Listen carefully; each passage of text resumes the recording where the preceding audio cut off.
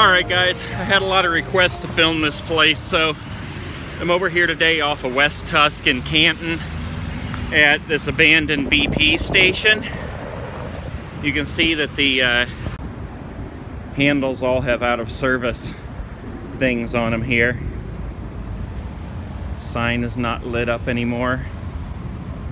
It's only been closed down for like 2-3 months maybe, something like that. I think Richard Wolf may have filmed over here actually, as well as Fred Finder. But yeah, it closed down not too long ago.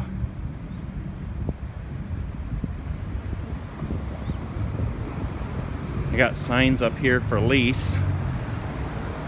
Handwritten closed sign.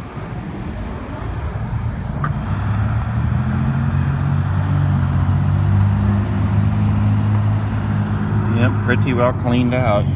Let's go around the side here. Oh, I guess we can't see in these. Nope.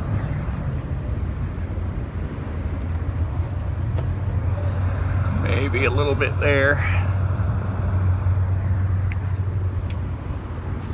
No windows behind there. I mean, there's actually not a whole lot to see, just, you know, empty gas station, everything's shut down. I'm sure somebody will pick this up and open it back up. I mean, look at the area. It's in an excellent area here with all this traffic.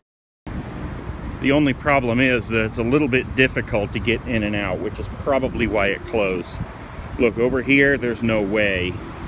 Unless, of course, you're coming around the bend, you can pull in, but there's no way you're getting out over there. Even over here, it'd be pretty difficult. Over here would probably be your best bet. But I think that's probably what the downfall of this place was. Just that it's so difficult to get in and out. Because it's a really, really busy area. This CVS over here actually used to be a place I'd go to get my tires fixed. Just a little auto shop.